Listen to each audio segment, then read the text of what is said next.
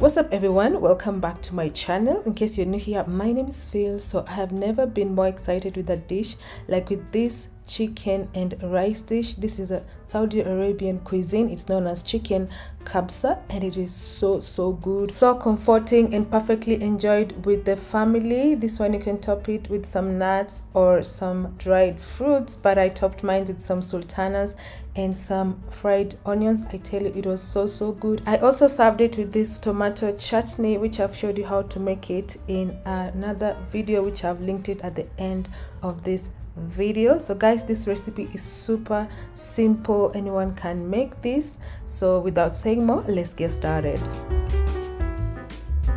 Quickly, let's go through the ingredients that we will use for this recipe. So here I have one full chicken. I've really washed it nicely and then I've cut it into 4 pieces. Next, you'll just take a knife and cut each piece small slits, as you see the way I've done it here. I also have some rice. So for this recipe, we are using basmati rice. Basmati rice works perfect with this dish. So just make sure you've washed it nicely until the water runs clear, and then we're just going to soak this for about 30 minutes before we cook it. Next, here I have some dry spices. So here I have some cloves, some bay leaves, some cinnamon sticks, and I also have these dry limes. So the dry limes is a very important ingredient for this dish because it gives it a very yummy, umami and citrusy flavor. You can always get these dry limes at any Arabian store, or if you can't find them, you can as well make them at home. You can just buy the green limes and soak it in water for about 30 minutes, and then you just sun dry them for up to 1 week. It's not a must to use them if you can't find them, but I really recommend if you use them because it's a very key ingredient for this recipe. We're also going to need some powder spices, which I've also listed in the description box down below, so don't forget to check on that. You'll also need some nicely sliced onions, some grated garlic and ginger, some blended tomatoes, some tomato paste, and also we're going to need some butter. So this recipe calls for ghee, but since I don't have ghee, I substituted with some butter. So next, we're just going to cook. You will add some oil to your pot. You will follow that with the butter. You will melt that for about 30 seconds.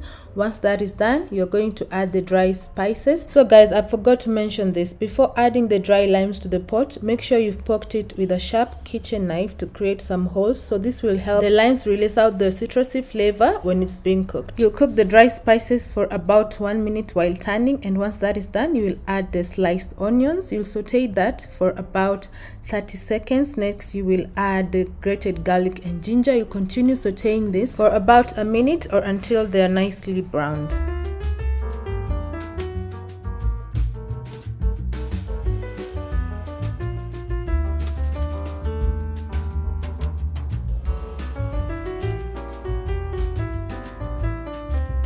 So once the onions are done, you will add the tomatoes and the tomato paste. You're going to continue cooking this for about 2 to 3 minutes or until the tomatoes are done. So guys, remember, I've listed all the ingredients for this recipe and their measurements in the description box down below, so don't forget to check on that. And if you're new to this channel, I would love for you to join the family. Just subscribe to my YouTube channel for more of my amazing recipes. Here is all about quick, easy and yummy foods. Also remember, you can find more of my amazing recipes on Instagram at Phils_kitchen, or also on TikTok at Phils_kitchen.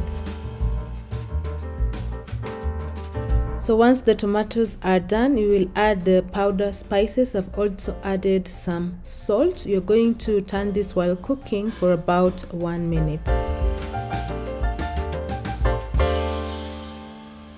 Next, we will add the chicken to the pot. So for my chicken, I removed out the skin, but you can just leave the skin on if you want. So it'll just take a few minutes to mix everything together. So make sure all the chicken is coated in that tomato mixture. Once that is done, we are going to add some water. So I'm just going ahead to add 4 cups of hot water, and then I'll just go ahead and give it a quick mix. The broth looks so yum and the aroma from this is so amazing. I tell you, the aroma will just be calling the neighbors. It just smells so amazing. So anyway guys, you're just going to let this cook. So you'll just take your lid and then you'll cover the pot. You're going to let this cook for at least 30 minutes. So that is just to allow the chicken cook very well, because we need the chicken very tender and cooked all through. Our 30 minutes is over and our chicken is ready. So for the next step, we're just going to remove the chicken pieces from the broth, set them aside as we go to our next step.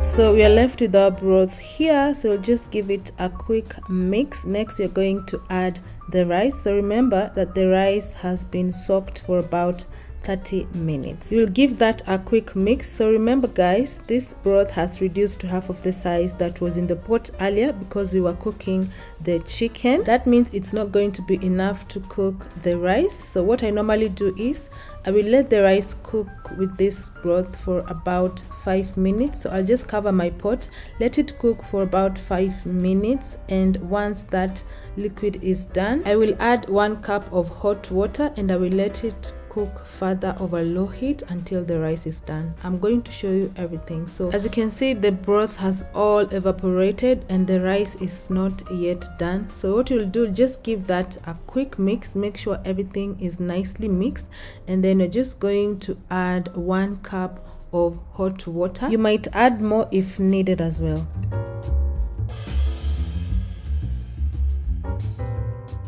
You will give that a quick mix, and once you're done, we are going to take a damp cloth.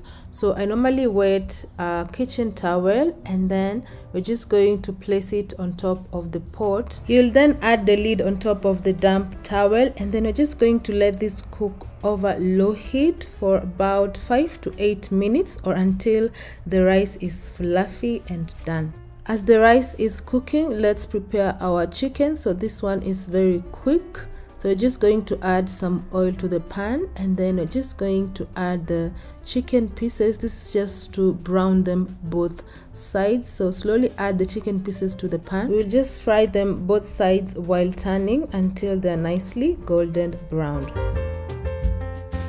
So another alternative, if you don't want to pan fry them, you can as well bake them in the oven or also air fry them. We just want them to have that crispy yummy texture on the outside. And as you can see, our chicken is ready and it looks so amazing. So we'll just remove them from the pan, set that aside, and let's check our rice. And our rice is ready. This has been over low heat for about 6 minutes. As you can see, it's fluffy, and let me tell you, the aroma from this pot, it is so good. So for our next thing, we're just going to plate it.